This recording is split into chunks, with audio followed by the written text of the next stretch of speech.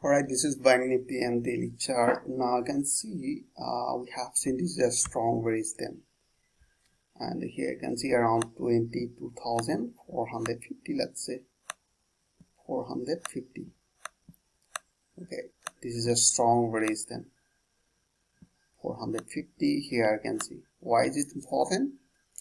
Because there are 100 exponential moving averages that act as a resistance. Why this 100 exponential moving average now they are act as a resistance? Because first we have seen price hit and reverse back, and they are bouncing off moving average 20. Have you seen it? Here you can see they broke this 20, create a new high, retrace toward moving average 20, and price just push up toward moving average 100 and hit reverse back. So similarly, we have seen price again hit 20 moving average. Why? Because act as a support, as we say previous market behave here. All right. So again, price push up toward moving average 100. So this line form as a resistance line. Okay. So now question is that can I go for buy here, or we are looking for short in this area? So now in this area we are looking for enter both direction. All right, now what is the condition? Now most of the people have both direction. We can how can we enter in this market? But here means there is a two probability. Now we never know which direction price will go. It may reverse back toward this moving average again, or it will continue toward upside. All right, so that is why we are looking for enter in both direction. But question is that when we will enter in this market, we need a specific entry point.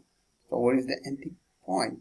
So means if price break the level of 22,450, not exactly 500, sorry, okay, 450, so we are looking for buy. All right. If price form any bearish signal, we are applying here counter trading strategy. So in my technical course I already explained what is the counter trading strategy we are applying. All right, for sell we will apply counter trading strategy, and the buy we will apply breakout trading strategy. So that is why this line is most important. Now let's see in a small time frame how it look like 4 hour. Still they're creating higher high and higher low. In a 4 hour you can see 200 exponential moving average. So in my previous video I already told this is a strong resistance line. And H1 you can see they are running an uptrend, but they fail to break this resistance higher point. Have you seen it? They try first attempt to break but fail.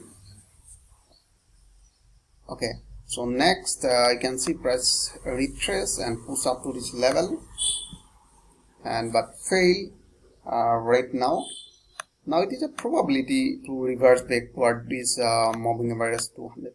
Okay. Now here you can see our resistance is little more far from this area right now. Running around 22,150. So here almost 250 points different from this area. All right, so we have seen this is the gap in between this area. So now question is that if price retrace to this level, we can go for buy. Yeah, definitely.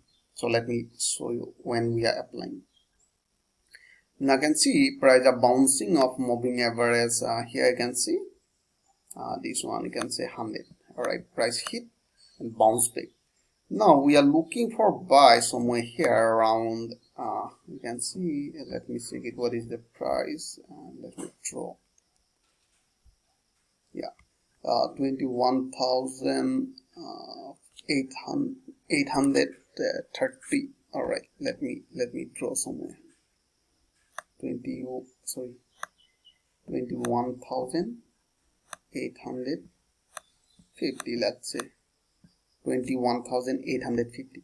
If price retrace to the level of 21,850, we are looking for buy. But remember, don't enter blindly.